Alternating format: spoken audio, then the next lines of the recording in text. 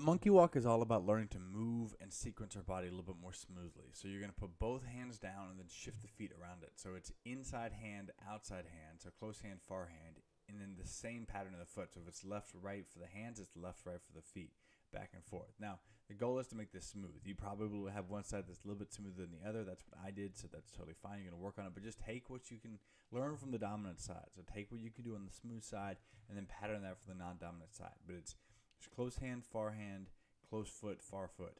So just think back and forth, and you're shifting left and right. It's going to get the shoulders loading under the torso.